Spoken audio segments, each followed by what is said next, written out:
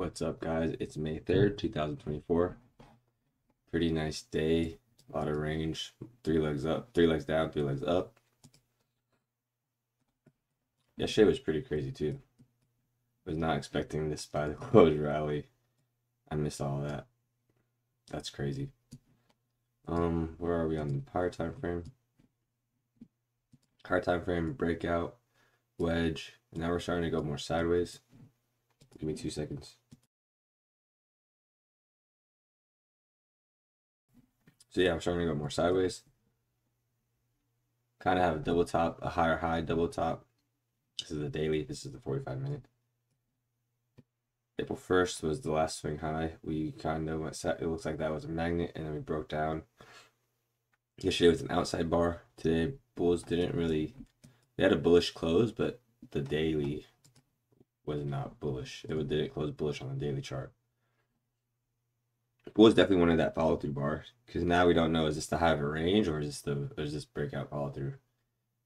I say breakout because it's a outside bar, so we broke out of this bar's range, but the follow through is really bad. Okay, we have a gap up here. Finish by the close rally. Gap up. Bar 1, no continuation. Bar 2 is sideways. Bar 3 traps bulls who bought the high of bar 2. We rallied to the high of bar 1. Sell orders. I think there are more sellers than buyers. We're super extended away from the EMA. And at the time, the EMA was more like down here. So this pulled into the price.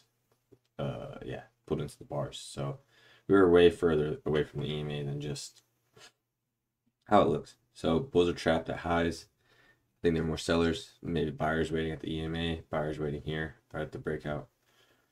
Bar 4, nasty looking bar, rejection at yesterday's high. Good place to look for reversals is yesterday's high, yesterday's low. Bar 6 is follow through. Bar 7, we rally testing the high of bar 1 and sell back lower. There's a leg right there. There's a bull leg right there. Bar 8 is an inside bar. The low of bar 7 is 97. The low of bar 8. Oh, it's not an inside bar. Bar 8 traveled one tick below bar 7. Bar 9, good bar for the bulls. However, I think it's a pullback. We have 1, 2, 3, 4 bars, 4 bears. This is a micro channel for the bears. Bar 11, bad for the bulls. Bad for the bears. It looks like a pullback. Bars 11, 12, and 13, and it becomes a pullback. It's a bear flag. Looks like they're going for a test of yesterday's close. That's 7 even. No, what is that? 07.00, whatever number. 5,307. Then bears get a leg lower here. Really strong breakout. I think this is good for a second leg. You know, leg 1, pull back leg 2, and the market goes sideways. Look at bar 15, how far it penetrates past. You know, I don't like these crosshairs. How do I turn them off? I'm not a fan of the crosshairs all of a sudden because I'm using the mouse. It's annoying me. If I can't find it here, tomorrow's video will be better. How do I do it? Chart settings.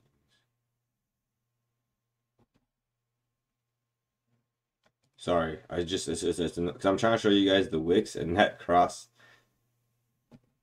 All right, whatever. I gotta look for it later.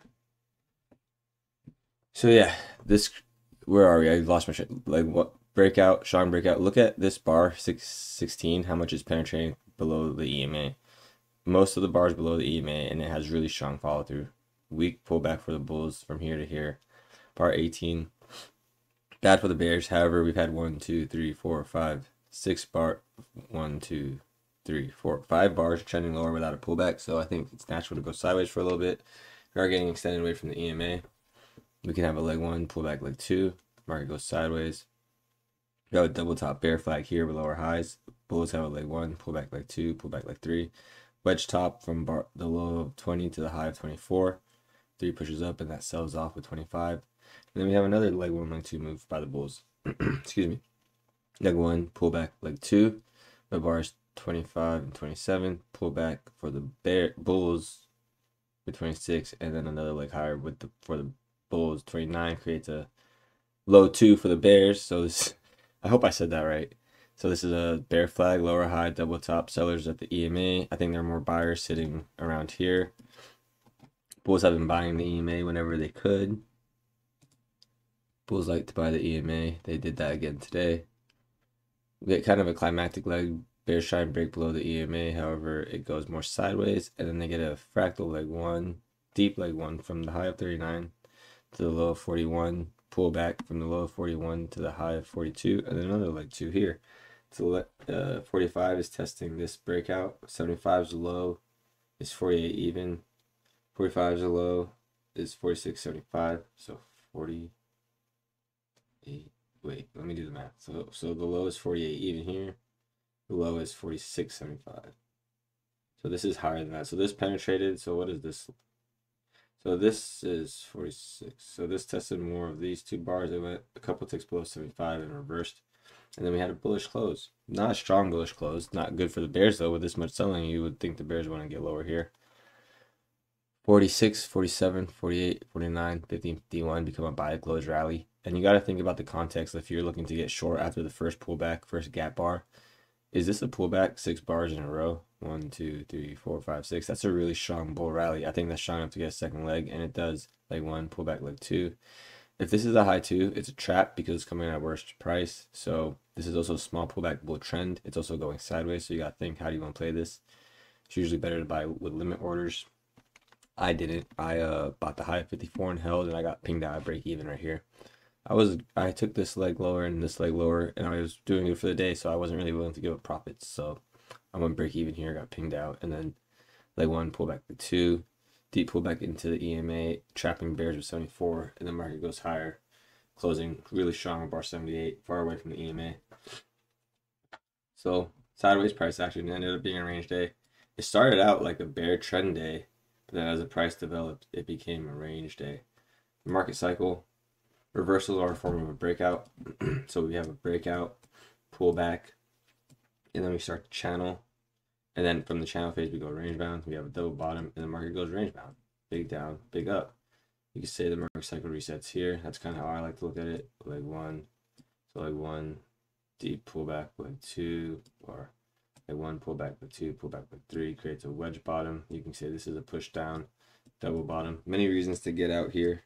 Even I got out here when I took this leg, so I thought we were going to bounce quickly. It is what it is. Hope you guys are doing good. I appreciate you guys dropping comments. I'm enjoying these. Hope you guys are learning. Keep it up, guys. Keep using your stop loss. Don't drink and drive. Have a good one, guys. I'll talk to you tomorrow. Bye.